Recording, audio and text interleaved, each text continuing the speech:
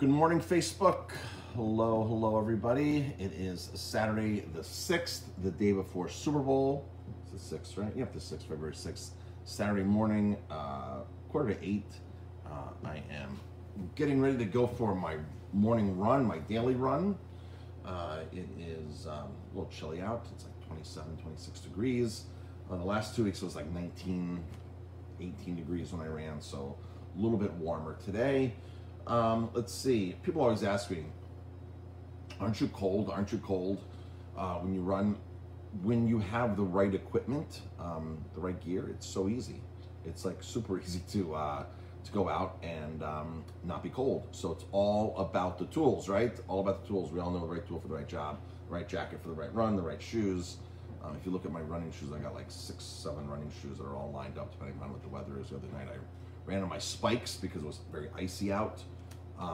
So if it's wet, I have Gore-Tex waterproof. If I'm doing trail, I have a couple different options for trails. And then I have my road shoes. So the right tool for the right job. So I'm usually not cold. So people say, I don't know how you do it, Marcus. The right tool for the right job. Just like in the kitchen. Just like in the kitchen where you have the right pot, the right knife, the right tool for the right dish, right? The right pot for the right dish. So it is Saturday. What's everybody up to today? What is everybody up to today? Anybody have any plans? I think Jamie and I are going to Rabibero today. Go say hi to Harry, the owner of Rabibero, and Jonathan, the manager. Just go say hello to them. See what they have that's new over there at Rabibero. Let's see. So March 19th through the 21st, we're doing our Finger Lakes Wine Weekend 2. We're doing Cuca Lake. We're over halfway sold out. If you're interested in that, let us know right away. It's $800 a person. We've been updating the page on the website all week, or we've updated it the other day, and we had a glitch yesterday to delete some stuff and reprogram that page. So we'll have mostly all the information's there, though. If you click under Seneca or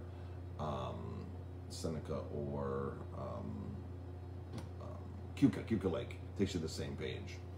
So, hitting some trails with my Jeep, that sounds like fun. Scott, that sounds like a lot of fun. Anybody else doing anything adventurous today out there? Good morning, Kelly. Good morning, Hillary. Hi, Teresa. Hi, Sue. Hello, Joel.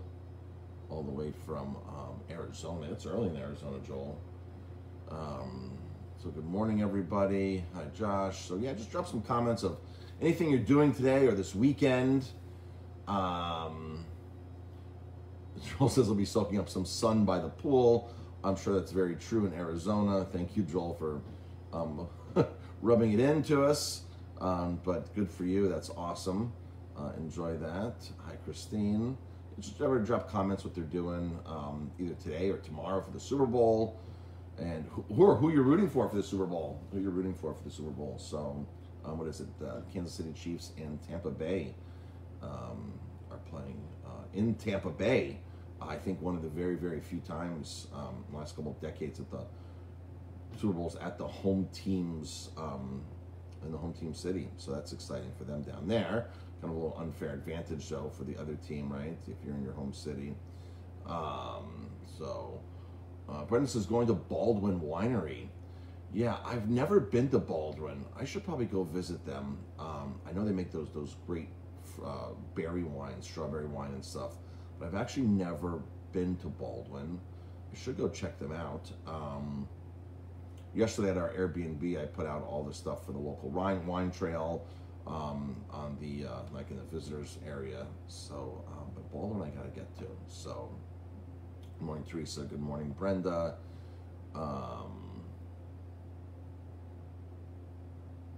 So, yeah, Joel doesn't like Tom Brady. Yeah, you know, Tom Brady was good for a couple Super Bowls, but let's give somebody else a chance to win. That's my feeling on it.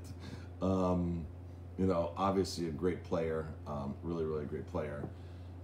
And, you know, he's being touted, what is he, 42 years old, I think Tom Brady is.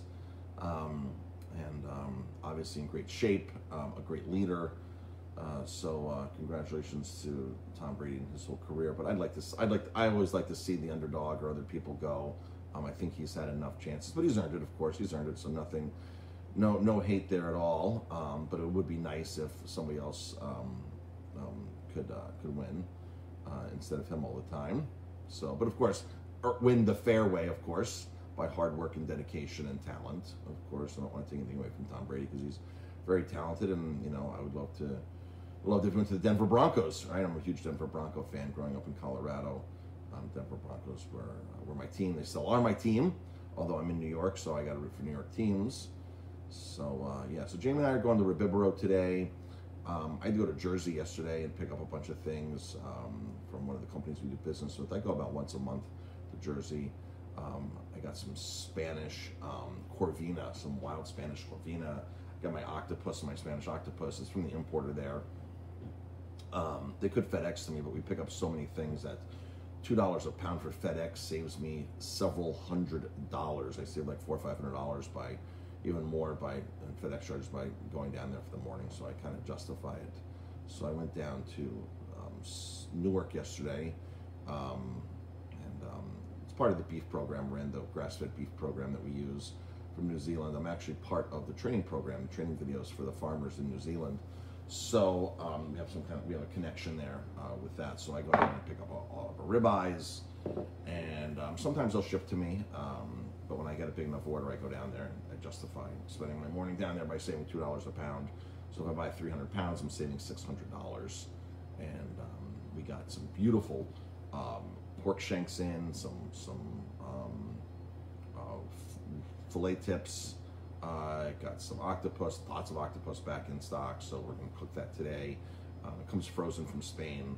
Corvina, which we've never really served before. Corvina is a great fish. This one's wild caught in Spain. Corvina is an awesome fish, smaller fish. So good morning, everybody else is tuning in. Good morning, Ron. Good morning, Aileen. So yeah, just everybody drop a comment what you're doing today or what you're doing for the Super Bowl. We picked a winner for our Super Bowl box. Thank you everybody who entered that contest. We had lots and lots of comments, and my assistant, I went to my assistant, I said, listen, we need to do this contest, but I want to make it very simple on picking the winner. I don't want to like write everybody's names down and put them into a basket. He goes, Marcus, there's an actual program for this that actually picks the winner. We have nothing to do with it, just we run the program on this. So I said, perfect. It's like commentpicker.com or something. And he ran that for us and picked the winner. So congratulations to the winner for that. They get a Super Bowl box. We do have a couple Super Bowl boxes left.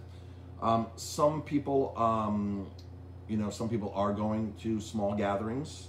Just be safe, obviously, right? Some people are going to small gatherings. We got one email from somebody who said, I like everything you do, but I don't appreciate you advertising a party box for Super Bowl.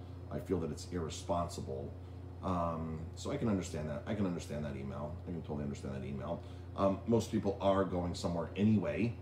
A lot of people said they are going where we've sold a good amount of boxes. I don't think we're encouraging people to go party in big groups and things like that. But if you are getting together with some friends, family, we've got you covered for Super Bowl box. So today's the last day to jump in on that because we have to basically prep a lot of things today, and I don't want to be doing that tomorrow in the kitchen. I want to be able to get all the many boxes we sold out the door. So you can get a Super Bowl box.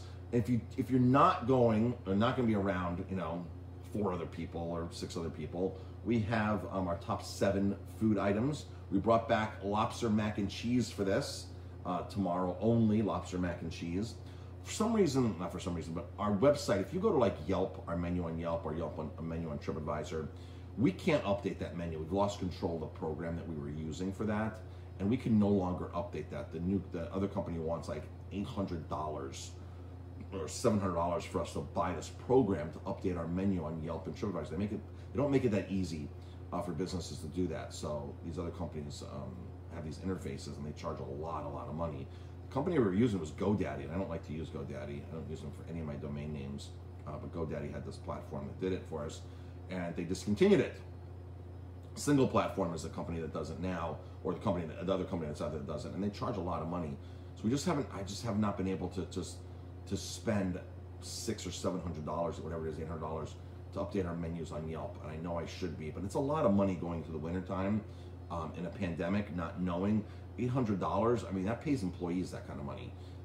So I'd rather have money here for payroll than have my menu 100% accurate online. So if you go on to Yelp and TripAdvisor, it's going to list lobster mac and cheese sell. That's wrong. Our website is correct because I have control of our website. I just wish Yelp and TripAdvisor that they just wouldn't make it such a racket and make it, make it just super easy for us to do that. So that's the story of that. So lobster mac and cheese is coming back for our top 7 tomorrow. The margherita pizzas from Italy. We have a lot of those in stock, ready to go. The frozen pizzas, you pop them in your oven, they're $10.99 a pizza, and you'll have the most amazing pizza ever. Pulled pork sandwiches, those are $12.99. Baked pretzels and mustard, they're $2.50 each. Smoked wings, of course, our shrimp cocktail, $19.99 a pound. Our sustainable shrimp from Ecuador. Prosciutto, Italian prosciutto from Parma, from that area. That's $16 a pound. Those are in half-pound increments, ready to go. So, oops, we have a typo there. I'll have to fix that right away. And we just got a brand new keg of Sloop Juice Bomb. Sloop Juice Bomb was killing it for us for the longest time. And I did something like a month or so ago, where I took Sloop, or 2 months ago, where I took Sloop off. I felt Sloop had really concentrated the market here in Ellenville, and 2 other restaurants were pouring Sloop. And I just feel that, with 5,000 breweries in the U.S., that I don't have to repeat, or other restaurants don't have to repeat what I'm doing, or nor does a rep have to flood a market on the same street with the same beer. I figure, be interesting, be different, especially with 5,000 choices. So we're doing Fiddlehead on the Fiddlehead IPA, but I heard Sloop Juice Bomb is not in all those areas now here in Ellenville, so we brought Sloop Juice Bomb back. I just love the Sloop Juice Bomb. It's really a fantastic beer. We tried to do Wrench from Industrial Arts, and the price just wouldn't come in. The price point wasn't good enough to do $5 pints of Wrench. We really blow these pints out on Sloop Juice Bomb. We sold a lot of Sloop as a result. We sold a lot of Fiddlehead as a result of that. But the stuff from Industrial Arts just couldn't come down to the right price. It was like $50 more a keg, and it's tough to charge $5 a pint. Again, we lowered a lot of prices during this pandemic to be more affordable. So, all right. So, thank you everybody else for tuning in. Good morning, Ron. Good morning, Diane. Hello, Greg. Hi, Rebecca. So, yeah, just drop a comment what you're doing today, what you're doing for Super Bowl, who you want to win, things like that. And let's see. That's about it for here. Wine dinner on Monday. Pretty much sold out. We might have 2 seats left for our Seneca Lake wine dinner, revisiting the wines of Seneca Lake. Great thing to do every other Monday night here at Aroma Time. Come in, get 4 tastes of wine and a dish for $25. Great deal. All right, folks, that's it for today. Maybe we'll do a live if we do go to Ribibro. Anything can happen here at any point of the day here. If we do go to Ribibro, maybe we'll do a little Facebook Live over on Ribibro, talk about what's going on over there. If you've not been to Ribibro, very cool winery here in Gardner near New Paltz. It used to be the original Rivendell Winery, which was owned by the Giraffe Restaurant. The owner there, she had opened this. They had opened it, and it had closed several years back. I believe they got a divorce. I'm not sure what exactly, but they had closed. And then Harry had bought this winery and brought it back to life. They planted some vines out there. The former Rivendell is now Ribibro. If you've heard some of my Facebook Lives in the past, I just automatically say, hey, I'm at Rivendell, and I'm not. I'm at Ribibro. The old Riverdale. It's just common, or just one of those things that just happens subconsciously when I'm talking about the winery. But it is Ribibro Winery. They make some cool wines. Great space to hang out. They have a huge fire pit outside. Great big lawn. In the summertime, it's really happening there. You can socially distance very, very easily and sit out on the lawn and have a great time. I'm not sure if the fire pit's going today, and probably would be. I'm assuming more than ever here in the winter time. I just heard a truck pulling outside and put its brakes on and stop. That means I have a delivery here. Good morning, Carlos. Good morning, Carlos. Carlos, are you in Tampa? I know you're in Florida somewhere. Are you in Tampa? And what are you doing for the Super Bowl down there? Good morning, Kate. So Carlos is my roommate when I worked at the Greenbrier in West Virginia. Carlos is a very acclaimed chef. Done some really great stuff, worked some great places, Carlos. He's an executive chef down there at a great club. So, Brenda's saying, been there but gets very busy. Yeah, Rabibero can get busy. It's a very popular spot. So it can get busy. But the great thing is they have lots and lots of lawn space. I don't expect anybody to go out on the lawn today and lounge out there, but in the summertime, they have a great spot. You can really socially distance and be out there and have a good time. You literally hang out there all day long. If you're out on the lawn there, you can bring your own food. If you're on their deck, you have to buy their food, which is understandable. That's how we all make money. So, based on the products that we stock. That's the one thing, you know, that I never quite understood. When you go to a restaurant, it's not proper etiquette just to show up with a birthday cake. You need to call the restaurant first and say, you know, we're celebrating a birthday. Can you provide a birthday cake? Like, you wouldn't go to a mechanic with your own parts. You know, mechanics sell parts. Mechanics sell tires. They sell tires. Restaurants sell food.